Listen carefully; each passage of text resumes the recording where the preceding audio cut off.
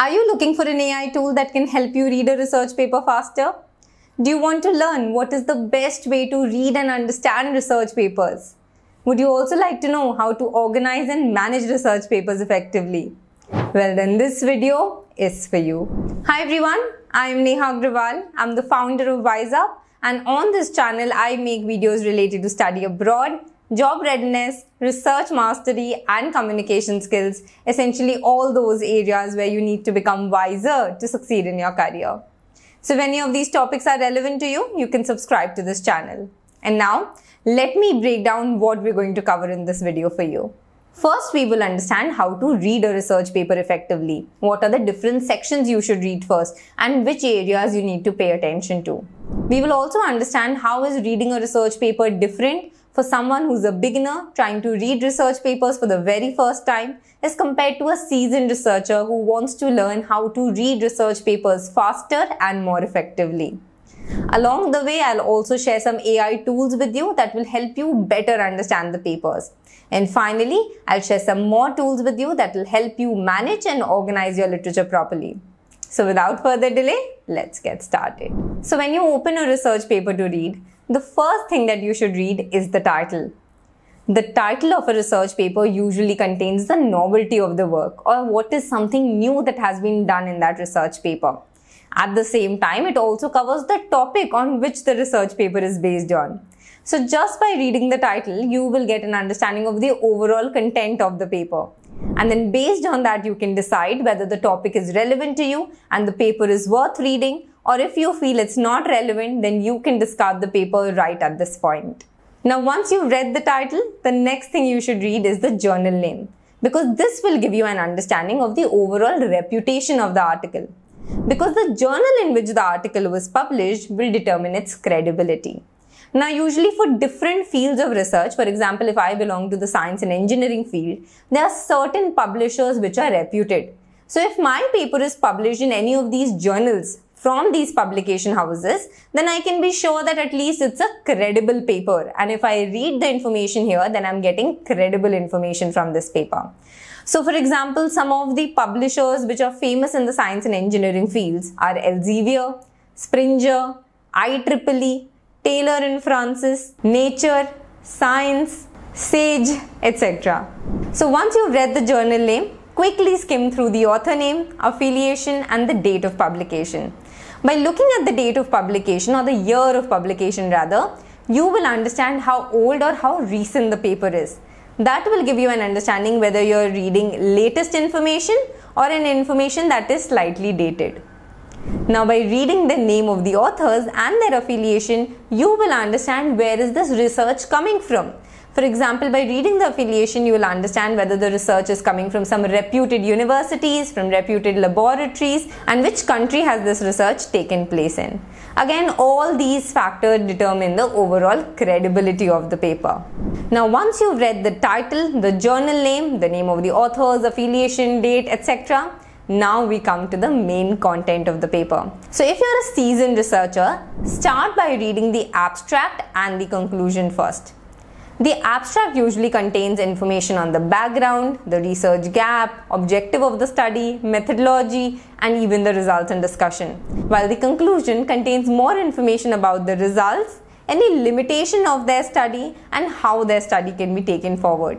So just by reading the abstract and the conclusion, you will get an understanding of the entire content of the paper if you are a seasoned researcher, if you belong to that field and you've already read multiple research papers in that area.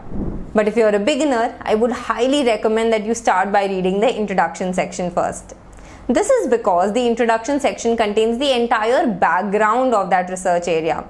And just by reading the introduction, you will get an entire fundamental understanding of that research topic on which the paper is based. Once you've read through the introduction, then you can go on to reading the abstract and the conclusion just like the seasoned researchers. Now at this stage, if you come across any technical terms again and again which are unfamiliar to you, then you can use the help of certain AI tools. Both Chat PDF and SciSpace have the option where you can upload the research paper that you're reading and then ask questions to the paper and the AI tool will respond to you.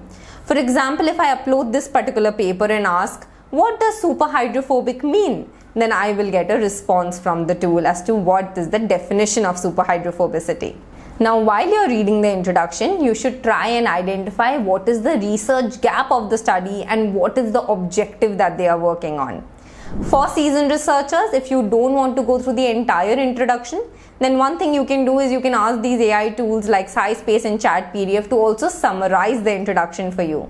Otherwise, what I will recommend is that you go towards the last few paragraphs of the introduction section, because that is where usually you will find the research gap and the objective of the study. So in this way, you can complete the introduction section. Now, once you're done with the introduction, we move on to the next part, which is the materials and methods section. Now, for new readers, I would highly recommend you go through the materials and methods section of a research paper very carefully, because this will give you an understanding of the process that they have followed to conduct their experiments. At the same time, it's going to build your visualization ability as to how an experimental procedure is taking place, what are all the materials that are used, the equipment and the procedure that is followed. At the same time, try to do one thing. While you're reading the materials and methods section, try to locate the illustration for that, because usually the methodology section is also illustrated in the form of a diagram. And then try to correlate your visualization with the information that is given in that illustration or diagram. This will further enhance your visualization ability and will help you better understand the research paper. For seasoned researchers, if you've already read research papers from the same field following a very similar methodology, then you don't have to read the methodology section again and again. What I would recommend is that simply go through the diagram or the illustration that they have presented. Just by looking at that, you will get a complete understanding of the methodology that they have followed. In case later on you need to look at more details of the methodology, you can come to this section. But for now, just looking at the diagram should work for you. Now, once we're done with the methodology section, we move on to the next part, which is results and discussion. Now, for both beginners and seasoned researchers, I would recommend you read the results and discussion section very carefully. And whatever results and discussions they have reported, try to match it with the data that they have presented in their graphs, tables, figures, etc. Also, when reading the results and discussion section, don't just accept everything that is written there, but read it with a pinch of salt. I mean to say that try to read the results and discussion section critically. Whatever results and discussion that they have reported, try to analyze whether are they even answering the research questions that they had stated before. Are they meeting their objective and are they filling up the research gap that they had stated in the beginning? When you read their results and discussion, also try to think about, are there any limitations in their results or discussion that they have reported? Because see, most of the time the researchers are going to show their research paper in a very positive light. It is your responsibility to find out if there is any loopholes in their research or if their research is not up to the mark and still has scope for further improvement. Now, in this way, you would have completed reading the entire research paper. And once you've done that, you will understand whether this particular research paper is important to you or not. If it is important, please make sure you highlight important parts in the research paper. Because reading a research paper roughly takes you 15 to 20 minutes. And you don't want yourself coming back to this paper and spending those 15 and 20 minutes again and again. So if you highlight the important parts, this will ensure that if you need to revisit this paper again, just by reading the highlighted parts, you will be able to understand the entire summary of the paper. In fact, at this stage, you can again use AI tools like ChatPDF or SciSpace to summarize the paper for you. Another important thing that you should do at this stage is to manage and organize your research papers effectively. Because later on, when you're conducting your research or when you sit down to write a research paper, if you don't categorize your research papers properly in folders or make notes of your research papers, then you're going to have a very difficult time in summarizing or collating all that information. So right from the beginning, when you start working on your research, it's important to categorize as well as make notes of your research paper. Now, for this note making and as well as organization of your research papers, there are two softwares I would highly recommend. One is Hypernotes and second is Notion. Both these platforms allow you to make notes effectively, categorize them into different folders, at the same time collaborate with your fellow researchers. And with this, I've shared everything that I know about reading research papers effectively.